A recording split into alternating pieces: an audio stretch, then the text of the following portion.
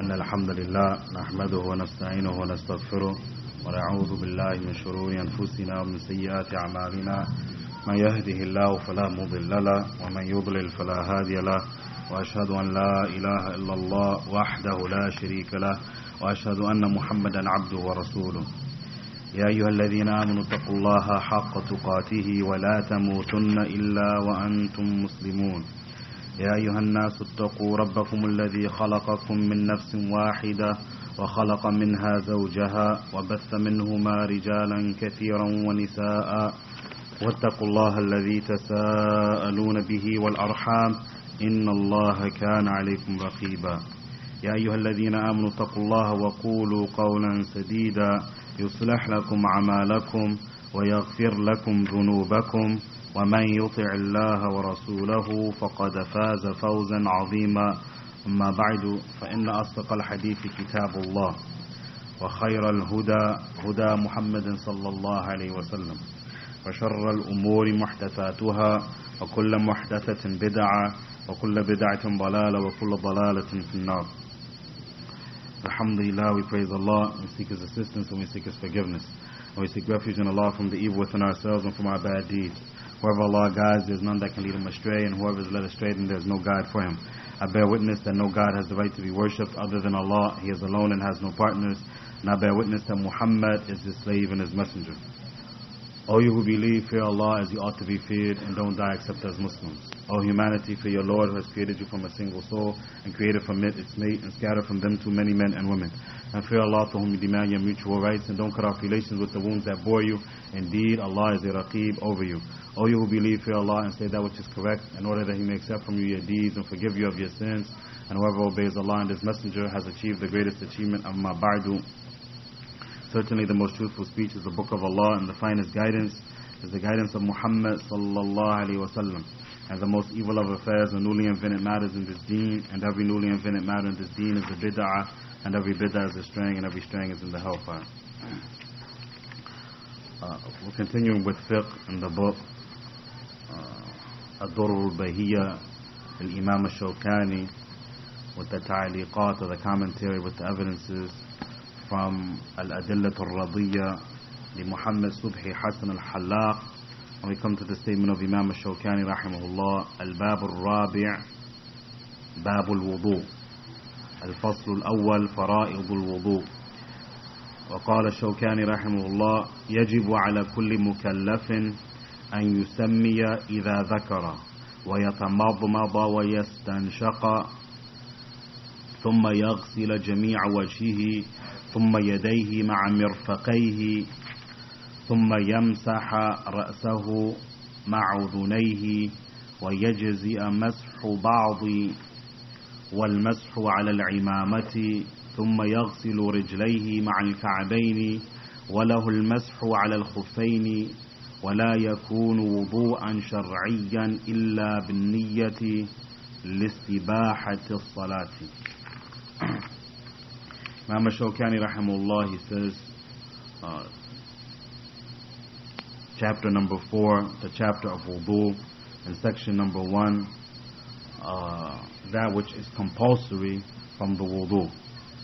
And Imam Shawkani rahimahullah, he says, it's compulsory on everyone who is a mukallaf, meaning responsible in the sight of Allah subhanahu wa ta'ala, had reached puberty. It's compulsory on him to say Bismillah if he remembers, or when he remembers, and to say and to rinse the water in his mouth and spit it out, and to sniff the water up his nose and to blow it out, and then to wash all of his face, and then his hands up to the elbow and including the elbow, and then to wipe his head with the 2 ears, with wiping over the 2 ears along with the head.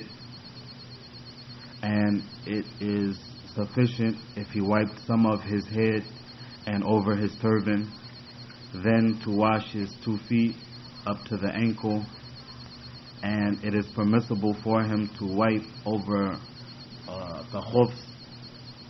And the wudu isn't an Islamic wudu until he has the niyyah, or the intention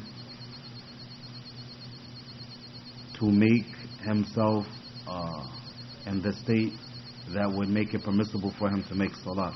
Whereas Shawkani rahimahullah meant when he said listibahat as-salah. So here Imam Shawkani rahimahullah is giving us the basis of making our wudu, and we find this in the statement of Allah subhanahu wa ta'ala. And the Shaykh, he didn't bring this ayah, but we're adding it inshallah ta'ala.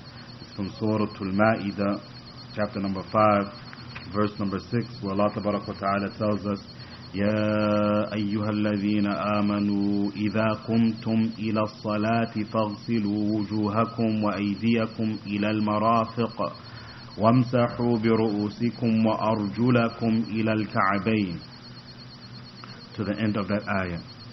Well, Allah Tabaraka wa Ta'ala, He says, O you who believe, when you want to establish the salat, then wash your faces and wash your hands up to the elbow, and including the elbow, and wipe over your heads and wash your feet up to the ankle. This is the basis from the book of Allah subhanahu wa ta'ala, where we see the wudu stemming from. Some of the people, they say that this wudu is the wudu that is compulsory. This wudu mentioned in this ayah in the Qur'an, that whoever does it like it was mentioned in the Qur'an, then this is sufficient for him. However, this Qur'an is to be understood in light of the sunnah of the Messenger of Allah alayhi salatu wasalam, as Allah tells us in Surah Al-Nahl, at the end of verse number 44, وَأَنزَلْنَا إِلَيْكَ الذِّكْرَ لِتُبَيِّنَ لِلنَّاسِ مَا نُزِّلَ إِلَيْهِمْ وَلَعَلَّهُمْ يَتَفَكَّرُونَ. And we have revealed to you the dhikr, or the revelation, referring to the Qur'an, and also the sunnah, to explain to humanity what has been revealed to them, so that perchance they may reflect.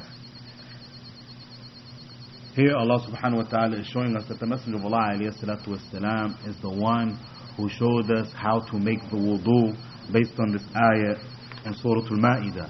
And never did the Messenger of Allah alayhi salatu wasalam, as the ulama say, that it's never been reported on him that he only did that which was mentioned in the Qur'an. And the Messenger of Allah alayhi salatu wasalam, he came to explain it.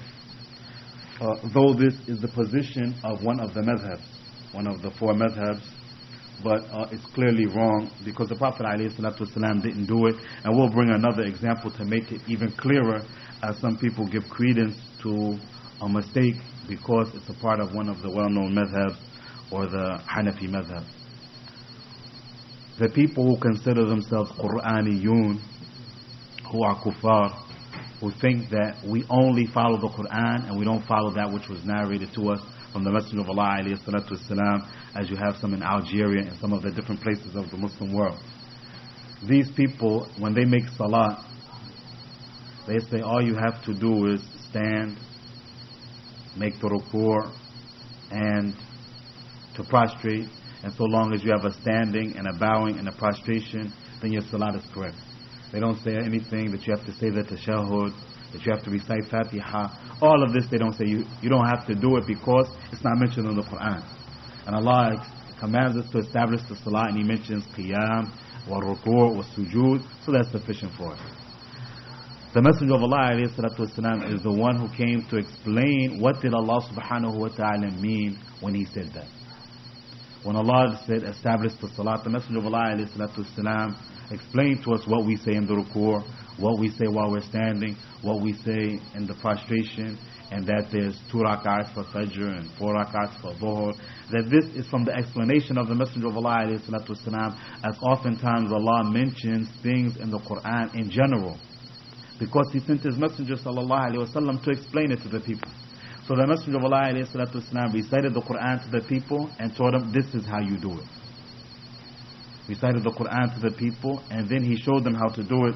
As we had just mentioned recently, the statement of Aisha radiallahu ta'ala anha, when she was asked about the character of the Messenger of Allah sallallahu alayhi wasallam, and she said, do you read the Qur'an? He said, of course I read the Qur'an. He said, then you would know that the character of the Messenger of Allah alayhi salatu wasalam is the Qur'an. So the Prophet sallallahu alayhi wasallam, he lived the Qur'an, and we'll see from this, authentic hadith from his sunnah, that which is attached to this ayah that is also compulsory because it comes from the sunnah of the Messenger of Allah sallallahu alayhi wa alihi wa sallam. We say it's compulsory and it comes from the sunnah. The word sunnah has different meanings. You have sunnah, which is the common meaning, that means it's recommended. That's sunnah, meaning that's recommended, as the people usually say. You also have from the sunnah, meaning that which is compulsory from Islam. And this is, like you say, dhuhr, Allah doesn't mention in the Qur'an that it's 4 rak'ahs. How do you know that it's 4 rak'ahs? From the sunnah of the Prophet sallallahu alaihi wasallam. Is it compulsory to make dhuhr 4 rak'ahs? Nobody doubts that it's compulsory to make 4 rak'ahs. And this is from that which comes from the Messenger of Allah alayhi salatu wasalam, which is compulsory. It's from the sunnah, meaning the Messenger of Allah alayhi salatu wasalam explained it to humanity, but it's compulsory, meaning it has to be done if the act is going to be complete. And we'll see the same thing in the wudu, inshallah ta'ala, as we take a look at the hadith collected by Abu Dawood and Ibn Majah and other than them, on the authority of Abu Hurairah radiallahu anhu, قال رسول الله صلى الله عليه وسلم لا صلاة لمن لا وضوء له ولا وضوء لمن لم يذكر اسم الله تعالى عليه. And this hadith is authentic, insha'Allah, and Allah subhanahu wa ta'ala knows best, as the ulama differ as to the authenticity of this hadith, where the Messenger of Allah sallallahu alayhi wa sallam said, there is no salah for the one who doesn't have wudu, and there's no wudu for the one who doesn't mention the name of Allah ta'ala before his wudu. So from this hadith, and we're with those who say that it's authentic and Allah subhanahu wa ta'ala knows best, that this wudu has to be said at the time of making the wudu, as we see from this hadith of the Messenger of Allah sallallahu alayhi wa alihi wa sahbihi wa sallam. And this is what Imam al-Shawkani is saying when he says it's compulsory on everyone who is responsible in the sight of Allah that he makes the statement Bismillah when he remembers. And this is from the hadith of the Messenger of Allah alayhi salatu wasalam. There's no wudu, there's no salah for the one who doesn't have wudu, and there's no wudu for the one who doesn't mention the name of Allah ta'ala over his wudu. And it is compulsory for him to rinse his mouth out with water and to sniff the water up his nose and blow it out, as we see from the hadith of Al-Bukhari and Muslim. And these 2 points, rather these 3 points so far, aren't mentioned in the ayah, that you say Bismillah, and it's not mentioned that you rinse the water in your mouth and out of your nose. But we see from the hadith of the Messenger of Allah sallallahu alaihi wasallam on the authority of Humran Mawla Uthman ibn Affan, أنه رأى عثمان دعا بوضوء فأفرغ على يديه من إنائه فغسلهما 3 مرات ثم أدخل يمينه في الوضوء ثم تمضمض واستنشق واستنثر ثم غسل وجهه 3 ويديه إلى المرفقين 3 ثم مسح برأسه ثم غسل كل رجل 3 ثم قال رأيت النبي صلى الله عليه وسلم نحو وضوئي هذا وقال من توضأ نحو وضوئي هذا ثم صلى ركعتين لا يحدث فيهما نفسه غفر الله له ما تقدم من ذنبه. Humran, the Mawla, or the servant of Uthman ibn Affan radiallahu anhu, he saw Uthman ask him to bring a container of water to make the wudu. And he poured from the container over his hands and he washed them 3 times. And then he dug his right hand in the container and he took the water out, rinsed his mouth out and blew the water out, and he sniffed the water up his nose and he blew it out. And then he washed his face 3 times, and then his hands up to the elbows, including the elbows 3 times, and then he wiped over his head, and then he washed his feet 3 times, and then he said,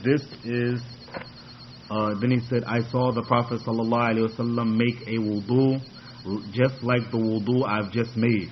And then he said, ﷺ, whoever makes a wudu like this wudu that I just made, and then makes 2 raka'ats, and he's not being distracted in those raka'ats, that Allah would forgive him of all his past sins.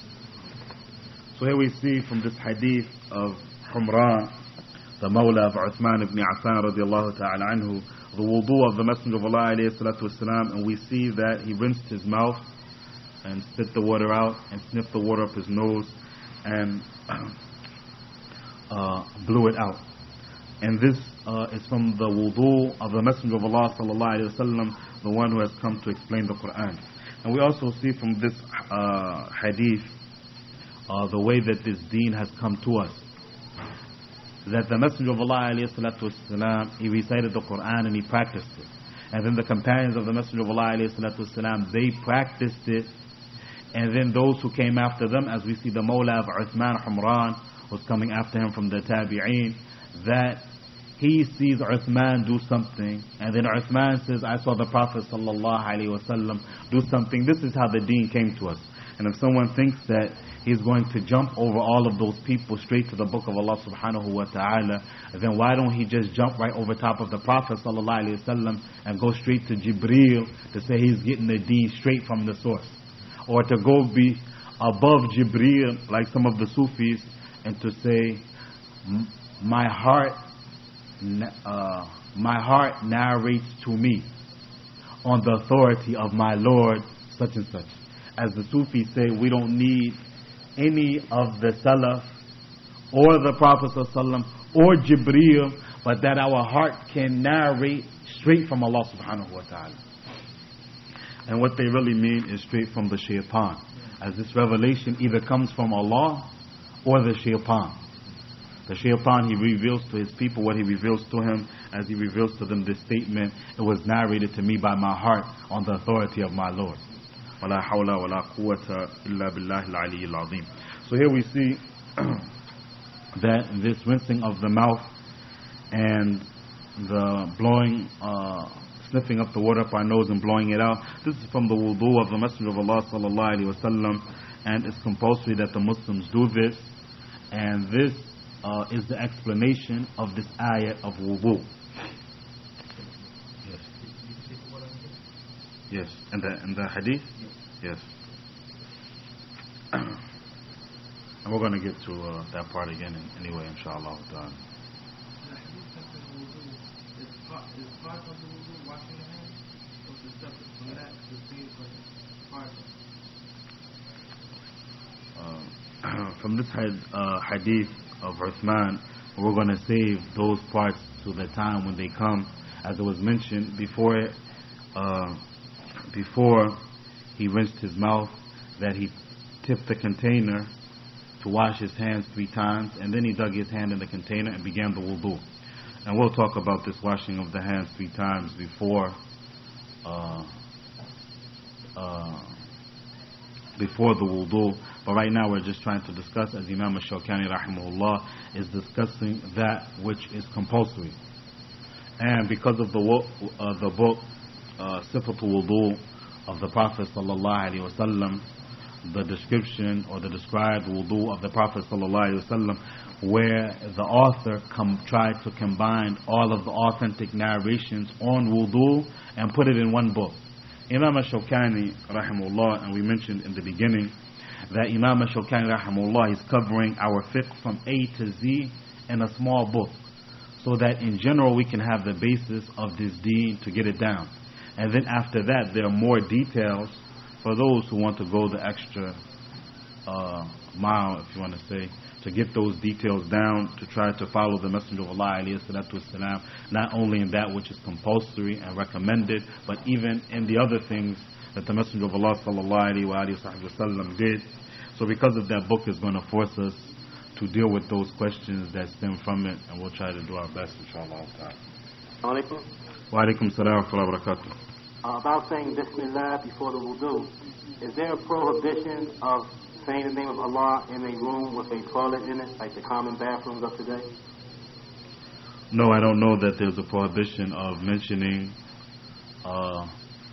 Allah's name in one of the bathrooms that we have today, where we have the toilet and then the sink right there.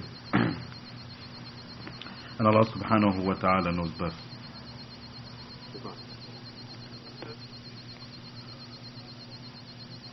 Then Imam Shawkani rahimahullah, he says, and then to wash the face, and then to wash all of his face. And this is straight from the ayah, and to wash your faces.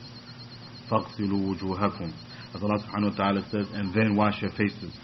And also, as we saw from the hadith of Humran, the servant of Uthman ibn Affan radiallahu ta'ala anhu, he had mentioned, and then to wash the face 3 times. So we see from this ayah directly, and then also in the hadith of Humran, Mawla Uthman radiallahu ta'ala anhu, then you wash all of your face. And then he says, and to wash the hand up to the elbow. And this is also straight from the ayah, وَأَيْدِيَكُمْ إِلَى الْمَرَافِقِ, and to wash your hands up to the elbow. This washing the hands up to the elbow, and we also saw it in the hadith of Humran, to wash the hands 3 times up to the elbow. Washing the hand from the elbow doesn't start from the wrist to the elbow. As people understand, alright, you start your wudu off, you wash your hands 3 times. Then you do your mouth, then you do your nose, then you do your face, then you're washing your arms up to the elbow. And there used to be some people just wash from the wrist to the elbow here. But it's compulsory to wash from the hands to the elbow, because that washing of the hands in the beginning is a recommendation that goes along with the wudu, not a part of that which is compulsory in the wudu of washing your hands up to the elbow, which is this part after the face. You want to wash from your hands, meaning from your tip of your middle finger or your longest finger, including your whole hands, up to your elbow, including your elbow. Including your elbow. And this is a point that everyone has to be aware of, inshallah ta'ala. So, yes. If you started and you didn't wash your hands, you just took the water from your nose and mouth, that's acceptable. If you didn't wash your hands, you understand what you're saying about washing your hands first. You just wash, get the excess off. If you just start like this, if you just start fresh with the wudu without washing your hands, then your wudu be complete, inshallah ta'ala. As Imam Shawkani, we're covering those points that are compulsory. And he didn't mention in the beginning to wash your hands 3 times. Before he mentions this part, to wash your hands 3 times up to the elbow, and Allah subhanahu wa ta'ala knows best. But this part of washing your hands up to the elbow, this is the part that's far from the wudu that Allah subhanahu wa ta'ala is referring to in the Qur'an after washing your face, and that the Prophet sallallahu did in the ahadith. After that, Imam Shawkani rahimahullah, he says, and then to wipe the head. And this is directly from the ayah, and then to wipe over your head. And as we saw from the hadith of Humran, Mawla Uthman, he has the same thing, and then he wiped over his head. So we see from that hadith and from the ayah that you wipe over your head. And then Imam Shawkani rahimahullah, he says and also to wipe over the 2 ears. And this is from the hadith collected by Abu Dawood and At-Tirmidhi and Ibn Majah on the authority of Abu Umama radiallahu anhu, anna Rasulullah sallallahu alayhi wa sallam qala al-udhunani min al-ra'si. And this hadith is authentic, inshallah ta'ala, where the Messenger of Allah sallallahu alayhi wa sallam, he said the 2 ears are part of the head. And this shows the wiping of the 2 ears along with the head, because the 2 ears are part of the head and they go together with the wudu, as we see from this hadith of the Messenger of Allah sallallahu alayhi wa sallam. Then Imam Shawkani rahimahullah, he goes on to say, and it is sufficient to wipe over some of the head and to wipe along with it the turban. And we see this from the hadith of Al-Bukhari on the authority of Amr ibn Umayyah. قال رأيت النبي صلى الله عليه وسلم يمسح على عمامته وخفيه where Umran ibn Umayyah radiallahu anhu, he says that I saw the Prophet sallallahu alaihi wasallam wipe over his turban. And this hadith is from Bukhari and it's authentic, and it adds over his turban and over his two khufs. So from this hadith of the Messenger of Allah alayhi salatu wassalam, we see also the wiping over the turban. And then to wash the feet, the 2 feet. And this is directly from the ayah, وَأَرْجُلَكُمْ إِلَى الْكَعْبَيْنِ, and to wash your 2 feet up to the ankle.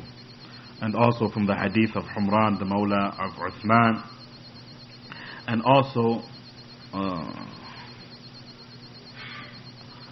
the Shaykh, he brings the hadith collected by Imam Muslim on the authority of Nu'aym ibn Abdullah al-Mujmiri قال رأيت أبا هريرة يتوضأ فغسل وجهه فأسبغ الوضوء ثم غسل يده اليمنى حتى أشرع في العضد ثم يده اليسرى حتى أشرع في العضد ثم مسح رأسه ثم غسل رجله اليمنى حتى أشرع في الساق ثم غسل رجله اليسرى حتى أشرع في الساق ثم قال هكذا رأيت رسول الله صلى الله عليه وسلم يتوضأ وقال قال رسول الله صلى الله عليه وسلم أنتم الغر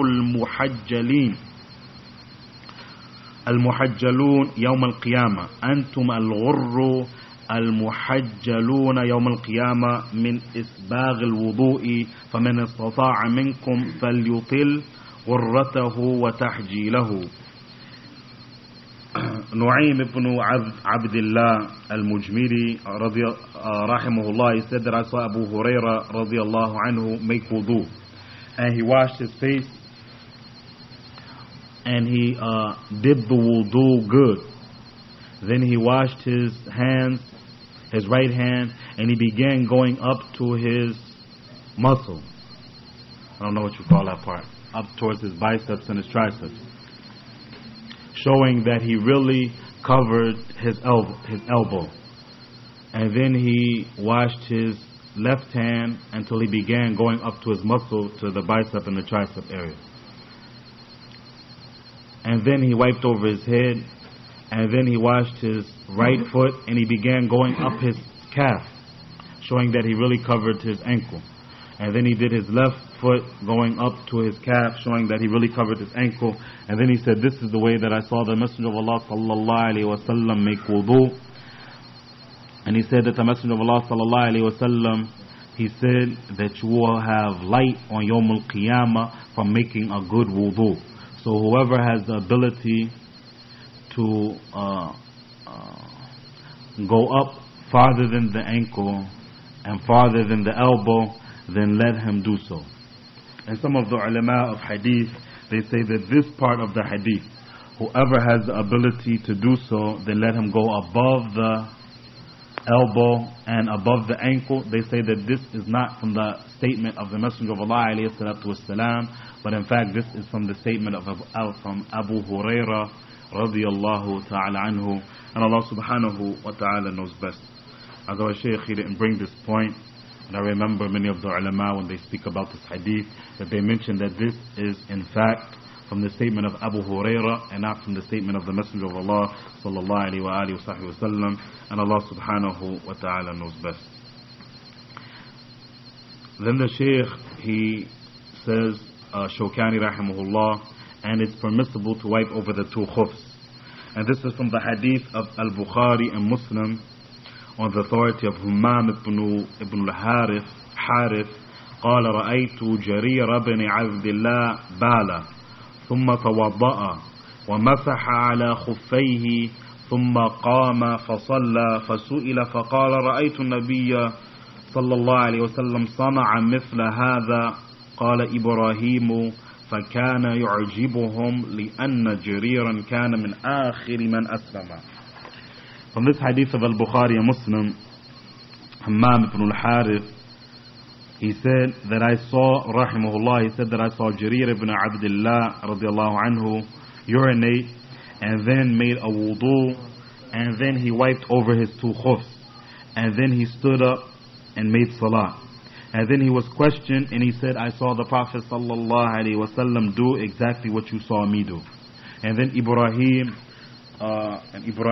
when the ulama mention him, they usually refer to Ibrahim al-Nakha'i from amongst the Tabi'een, who said that we used to be amazed by this because Jarir was amongst the last people to accept Islam. And this was just to show that this is definitely a part of Islam, of wiping over the two khufs, as he was amongst the latter people to accept Islam, to show that this was the last thing that the Messenger of Allah ﷺ was upon before he died. So we see from this hadith that it is permissible to wipe over the two khufs. And then Imam al-Shawkani rahimahullah, he says that the wudu is not an Islamic wudu until you have the intentions. And this is from the hadith of Imam Muslim rahimahullah.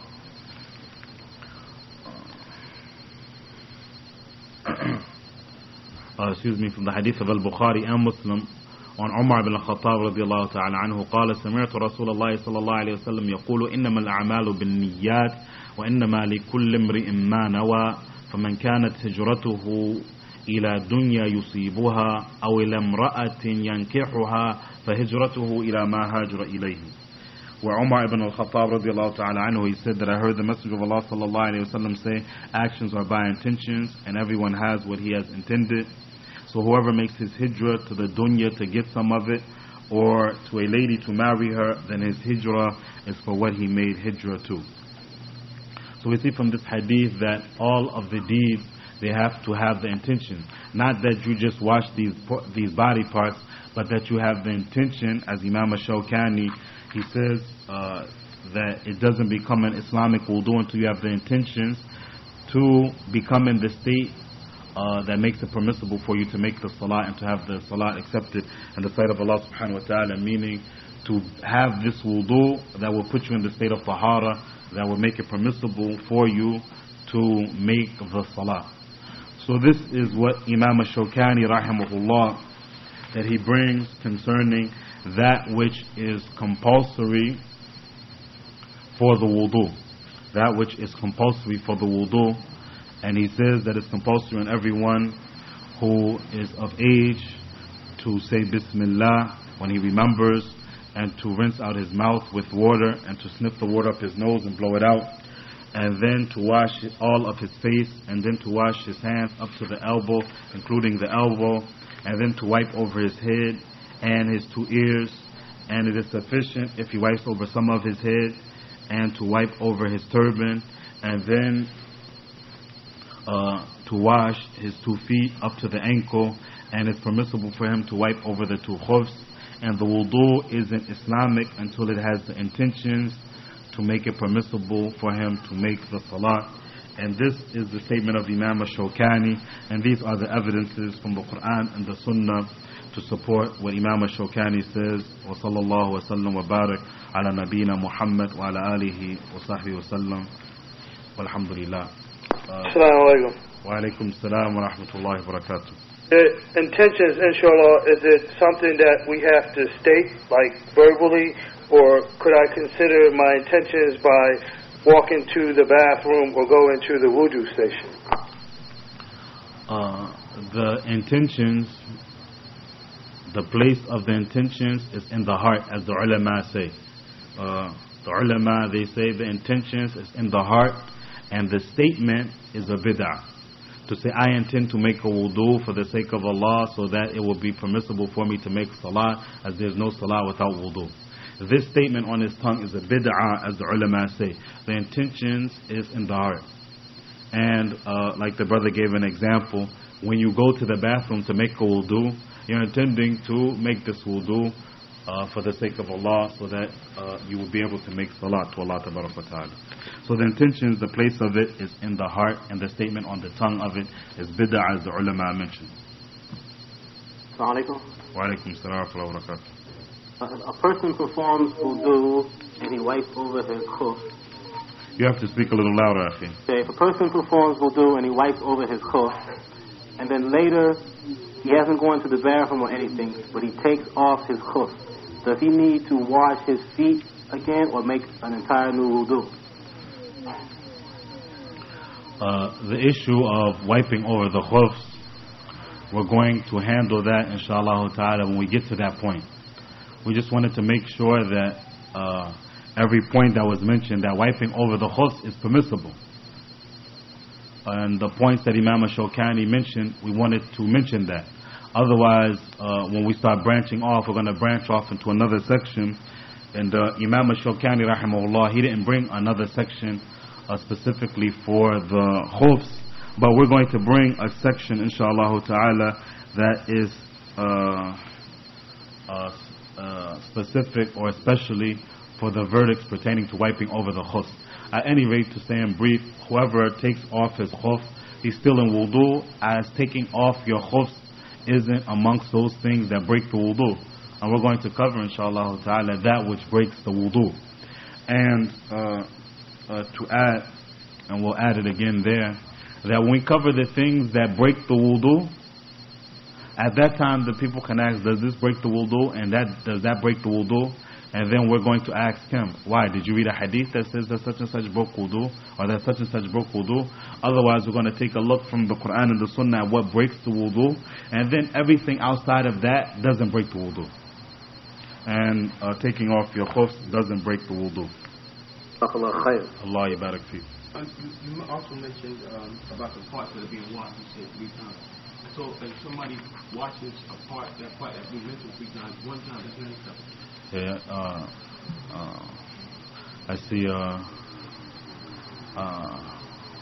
the brother is asking, we mentioned from the hadith of the Prophet ﷺ washing the parts 3 times. Is it permissible to wash it only 2 or only 1 time? Yes, it's permissible to wash it only 1 time or 2 times. And this is why we didn't mention the 3 being compulsory, because it's going to come in the chapter of those things that are recommended. And the other class when we handled the wudu, I just jumped straight from the author's book, left them, pushed them to the side, and just went into the description of the wudu of the Messenger of Allah ﷺ from so many questions. But on this book, we wanted to hold fast to the book of Imam Shawkani rahimahullah to make sure that we get these points down, not only by getting the points down, but also to study in light of the way that the ulama and the students of knowledge had studied and learned this deen. And then after we get that down, then we will add on, inshallah ta'ala, like the point that the brother brought up, inshallah ta'ala. So the statement of Imam Shawkani rahimahullah is clear, inshallah ta'ala. One of the other ulama, and this is in the same chapter, and I don't want to say that the people aren't real students from their questions, but these questions would have been more proper to be asked. And this is putting water in your beard compulsory? Putting water in your beard compulsory, as we didn't mention this from amongst the things of being compulsory. And then we have the hadith of Anas radiallahu ta'ala anhu, who said, Anna Rasulullah sallallahu alayhi wa sallam kana idha tawadda'a akhadha kaffan min ma'in fa'adakhalahu tahta hanakihi فخلل به لحيته وقال هكذا أمرني ربي عز وجل. And this hadith is collected by Abu Dawood, and it's authentic, inshallah ta'ala. Wa Anas radiallahu ta'ala anhu, he said that the Messenger of Allah sallallahu alayhi wa sallam, when he used to make wudu, that he used to get a handful of water and he used to put it under his neck area, and then he used to put it up through his beard, and then he used to say, this is the way my Lord Azza wa Jal had commanded me. This is the way that my Lord Azza wa Jal had commanded me. So because of this hadith of the Messenger of Allah alayhi salatu wasalam, amongst some of the ulama, they say because of this, that it's also compulsory to take this handful of water and to make sure that it gets all through your beard, as the Messenger of Allah alayhi salatu wasalam said, this is what my Lord has commanded me. And if we've been commanded to do something, then it's compulsory, and Allah subhanahu wa ta'ala knows best. Yes. We have not the exact same thing, but putting water in the beard, we have put it was I don't know if they would see it or not. And in another class. Jazakallahu khairan. Also amongst the points to be mentioned or to be questioned, is it compulsory to, when you wash your hands and your feet, to go in between your toes? And we have the statement of the Messenger of Allah alayhi salatu wasalam, إِذَا تَوَضَّعْتَ فَخَلِّلْ أَصَابِعَ يَدَيْكَ وَرِجْلَيْكَ. And this is collected by Imam al-Tirmidhi and Ibn Majah, and it's authentic, where the Prophet sallallahu alayhi wasallam said, if you make wudu, then I command you to put the water between your fingers and between your toes. So from this statement of the Messenger of Allah alayhi salatu wasalam, I command you, that some of the ulama, they say that it's compulsory to put water in between your fingers and in between your toes when you make the wudu. Also amongst the points to mention, is it compulsory or not,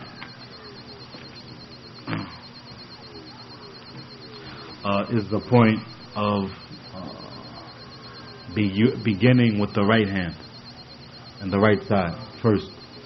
And here the Shaykh mentions the statement of the Messenger of Allah alayhi salatu wasalam, إِذَا لَبِسْتُمْ وَإِذَا تَوَضَّأْتُمْ فَابْدَأُوا بِأَيْمَانِكُمْ. In this hadith, the Messenger of Allah alayhi salatu wasalam, he says, when you put on your clothing and when you make a wudu, I command you to begin with the right. And this statement of the Messenger of Allah alayhi salatu wasalam, I command you to begin with the right, shows that it's compulsory to follow this commandment of the Messenger of Allah sallallahu alayhi wasallam, and beginning with the right when we make a wudu. Also amongst those things that would be questioned, is it compulsory to do when we make a wudu, is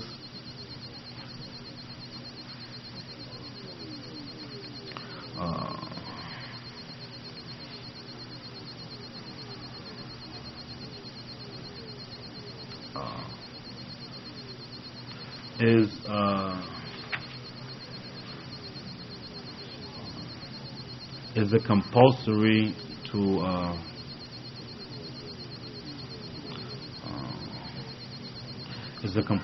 to go in this order all at one time when you make a wudu? And we'll see inshallah ta'ala from the statement.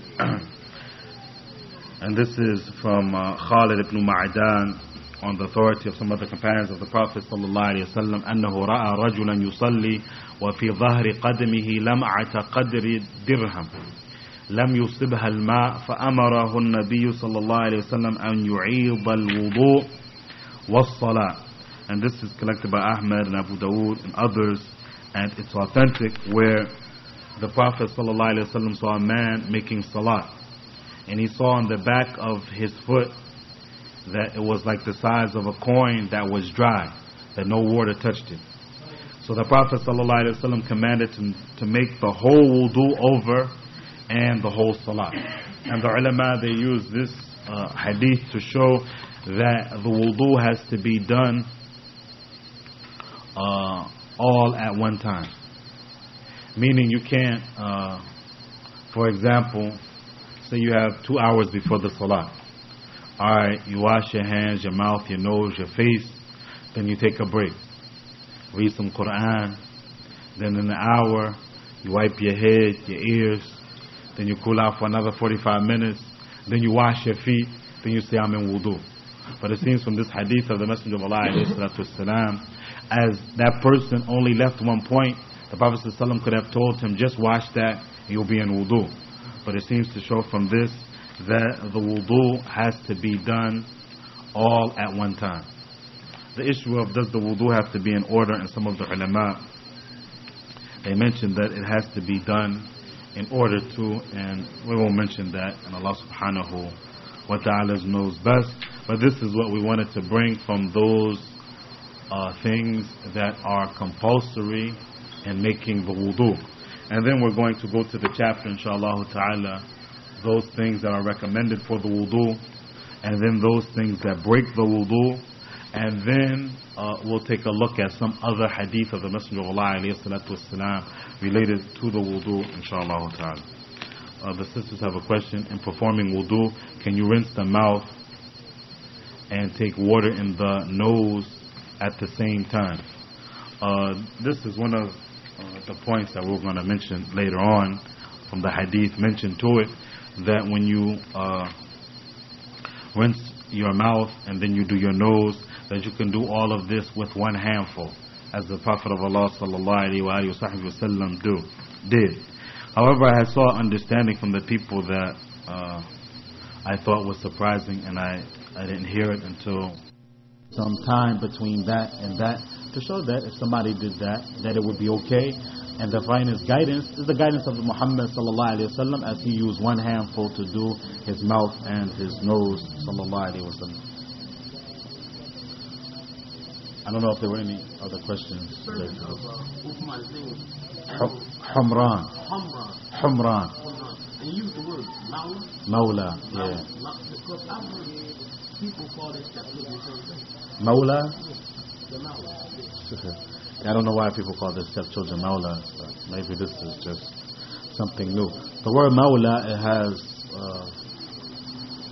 some meanings in Arabic. Amongst the meaning of the Mawla is our master, Allah subhanahu wa ta'ala. And as we said in the Surah Al-Baqarah, Anta Mawlana Fansurna ala al-qawm al-kafirin. You are our Mawla. Anta Mawlana, you are our Mawla. That's amongst the first most important meanings of Mawla. Also from amongst the meanings of Mawla is a person accepts Islam from you. He's your Mawla. Meaning he came to this deen by way of so-and-so. Also from amongst the meanings of Mawla is a person has been raised with a people, he's not from that people. Like you have nowadays, you have a lot of the Arabs being born and raised in America. So they be like Mawla Americans. Meaning he's an American. Born here, raised here, all of this land, all of the lifestyle of America. They know it inside and out just like anybody from America. But he's not American. Because his lineages, his parents came and the Arabs and they brought him here. This is also from amongst the meanings of Mawlas. And from amongst our Mawlas is our Sheikh Muhammad Sayyid Adli, who wanted the people to know that though he's from Egypt, that he said, I've been in America so long, and I've seen and been through everything any American Muslim has been through, that I'm just from the people just like anybody else. And that's why he considers himself to be amongst the American Muslims, and that's where he's focusing his da'wah. May Allah subhanahu wa ta'ala make him successful. Also from amongst the meaning of the Mawla is like the servant, slave type of thing. And Allah subhanahu wa ta'ala knows best. I try to ask this question a few times and it doesn't seem to be real clear to me. And Allah subhanahu wa ta'ala knows best. It's kind of like, I don't know, a servant slave or something like that. Not like one of those slaves you just purchased that you got from the war booty or something like that. But it's kind of like your slave, your boy or something. You're cool with him. You know, you kind of bought him, but you kind of set him free, but he's kind of feels like something, you know, that he's indebted to you or whatever, and it's like that type of relationship. And Allah subhanahu wa ta'ala knows best about this final meaning, as I tried to ask about it quite a few times, and I don't have any more than what I had. And if somebody knows more about this last meaning, then we hope that they present it to us, inshallah ta'ala. Yes.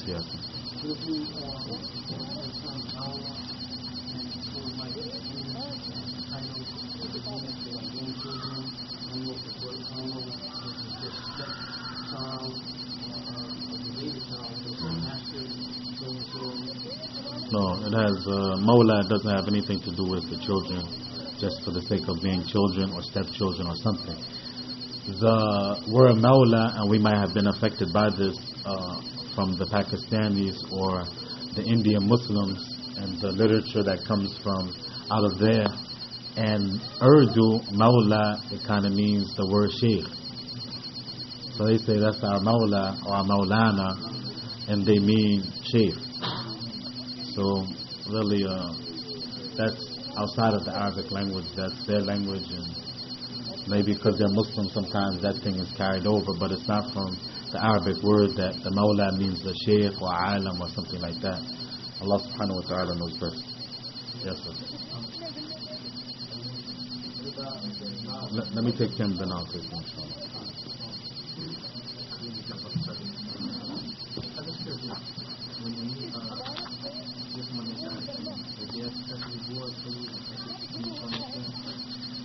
If you give somebody shahada, is there some extra rewards that go to you?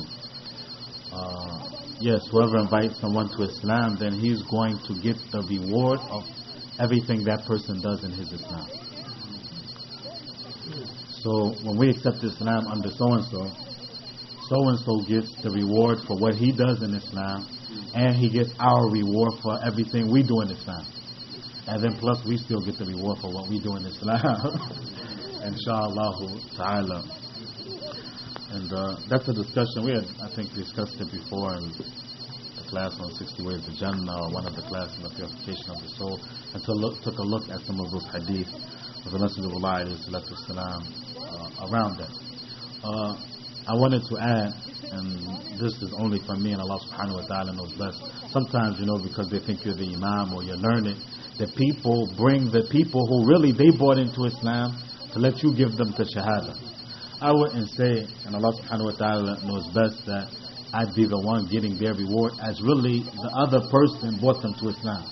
And they just made somebody else make them say it, but really Islam was explained to him by somebody else. And that's only my outlook, and Allah subhanahu wa ta'ala knows best. Allahu Akbar, Allahu Akbar. سبحانك اللهم وبحمدك أشهد أن لا إله إلا أنت أستغفرك